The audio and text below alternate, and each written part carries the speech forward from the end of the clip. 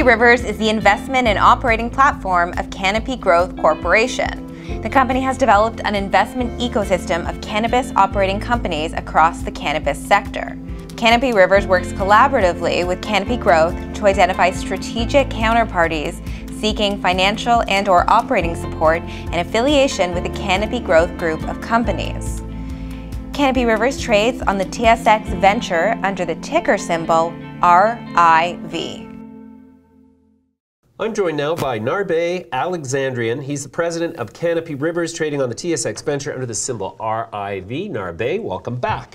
Thanks for having me. Really happy to be here. You bet. Narbe, you've been really making some bold moves here. Let's start with the most recent development. You've acquired you've executed a strategic investment from Canopy Rivers into BioLumic Ltd. Tell me about BioLumic. Yes, so BioLumic is Canopy Rivers' first foray into the agricultural technology space. So we've been looking at this space in depth. There's a lot of technologies that are being applied to traditional vegetables that could be also applied to cannabis. One of those was BioLumic. So BioLumic tinkers with the photosynthesis process of what a plant sees. So naturally, photosynthesis from the basic point of view, you have a plant, the plant likes to take that sunlight in and then pulls that sunlight in and gives it energy to grow.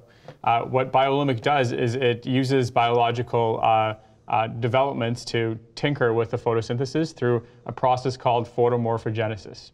Photomorphogenesis. There's one that's not going to become a household word anytime soon.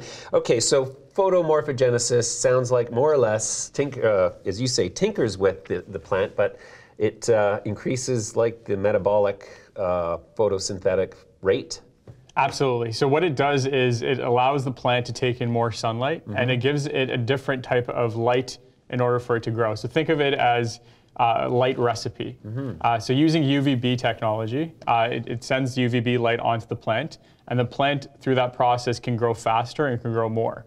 So early tests have shown that on lettuce, tomatoes, and cucumbers, the actual yield and the growth of the plant increased by 20% using the UVB light recipes versus the sample size of typical normal lights. Okay, so is the value in BioLumic then in the IP surrounding this process? Yes, so we co-invested with two new partners on this one, which are a pretty big deal for us.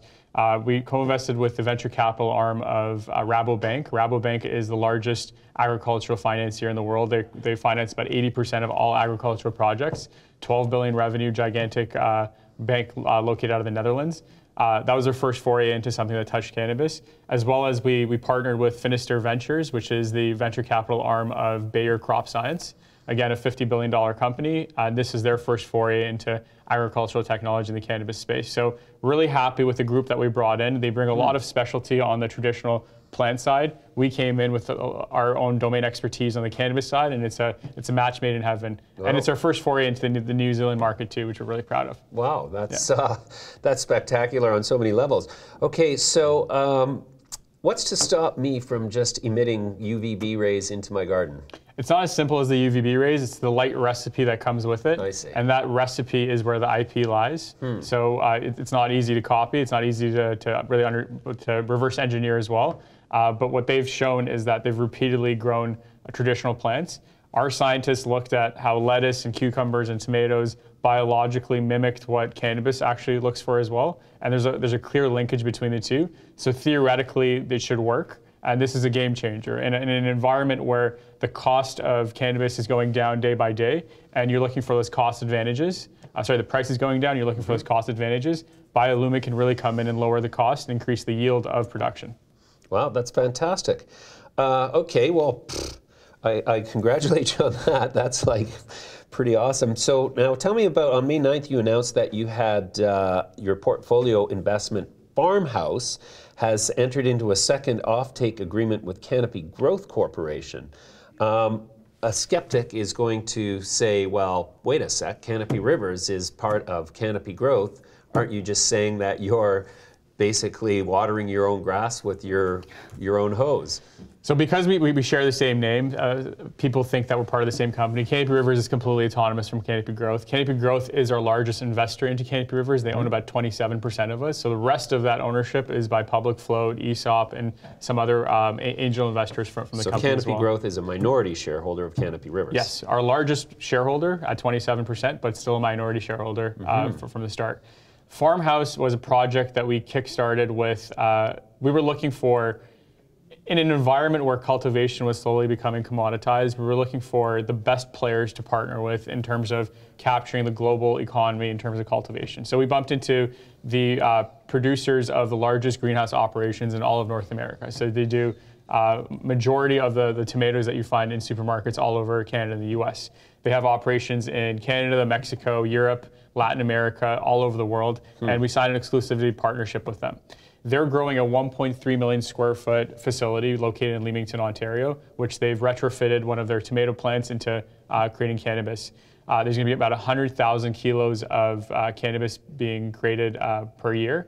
And so we partnered, originally when we did the deal, Canopy Growth took 10% offtake agreement on that. Then we signed a 20% offtake agreement with TerraSend, and now we just signed an additional 20% offtake with Canopy Growth as well. So 50% of the entire 1.3 million square foot facility has already been spoken for, which really de-risks this project for us and allows that runway for the other 50% of external sale. Okay, how do you arrive at the pricing for selling cannabis from PharmHouse to those two entities? Yeah, well, we don't disclose the pricing, but the pricing is based off of what market prices would be, and there's a gradual decrease, of course, that happens over the years as we expect the cost of cannabis to go down and the price of cannabis to go down on a wholesale level, and we put that all into it, but it's pretty similar to what market rates are expected to be over time. Just to be devil's advocate for credibility's sake, at what price, I should say, for cannabis does the commitment to offtake this cannabis from PharmHouse become voided, or are these take or pay kind of contracts in perpetuity? It's over. This contract is over 3 years period of time. So beyond that, we'd probably have to get into another contract again. But at least it mitigates that first piece of cultivation. Okay. Okay. Well, that's great. That's awesome for PharmHouse. And PharmHouse is going to become a public company on its own right at some point? We don't have any plans to make it a public company anytime soon. The founders of the company, our partners in the entity, they are private greenhouse cultivators. They're a multi-billion-dollar company, privately owned, multiple generations of ownership in the past. So great-grandfather all the way up to currently. So there's no plan to take it public anytime soon. Fantastic.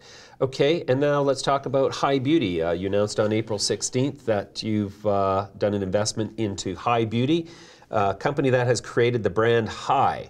And what does High do? Yeah, so we really believe that the cosmetics and beauty industry is going to be a big deal. And one of the things we do to go into an investment is we landscape the entire value chain, all the subsegments underneath it. So we looked at all 97 different identified subsegments in the cannabis space, and we have about 20 that we're going after. One of them was beauty products. We think beauty products is going to be a big deal. We canvassed all the beauty product companies that you could think of in Canada, the US, and Europe that were touching cannabis in some which way. Pretty much all the names that you can think of. And we spoke to all of them, and we kept bumping into High Beauty. High Beauty is founded by one of the founders and formulators of Goop Cosmetics, which is Gwyneth Paltrow's multi-billion-dollar cosmetics line.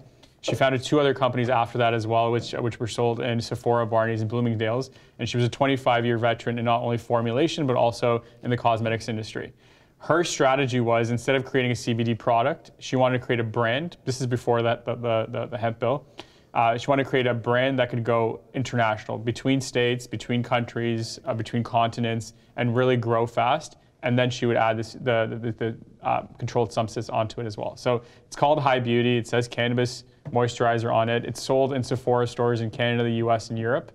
And the plan was that now that she had that distribution all over the world, she would think of getting a partner to come in to help her with that CBD formulation. What better partner than Canopy Rivers and all the IP that we own around that area, or we have access to in that area, to help her out with that. So it was a match made in heaven.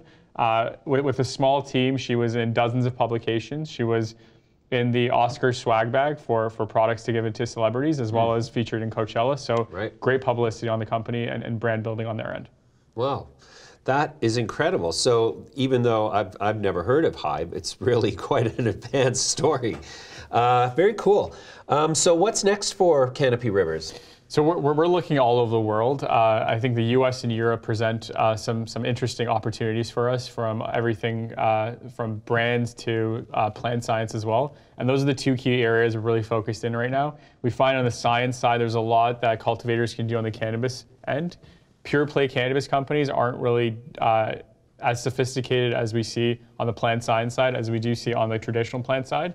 So we're finding some really neat partners such as Finister Ventures on Bayer Crop Science, Rabobank, that understand the traditional crop area and can apply those knowledge and that understanding onto the cannabis side. So instead of finding one unicorn cannabis life sciences company, which we still haven't been able to really capture, we think there's about 3 to 4 that are doing some unique things, including BioLumic, that we can kind of put together and create a better package for how we can take the cultivation into the next generation of science. Well, fantastic. Narbe, we're going to leave it there for now because we've used up our time, but that's amazing. I'm really impressed with how Canopy Rivers is not just resting on its laurels, but it seems to be quite aggressive, and you guys are doing a great job. Thanks very much for joining me today. Thank you for having me.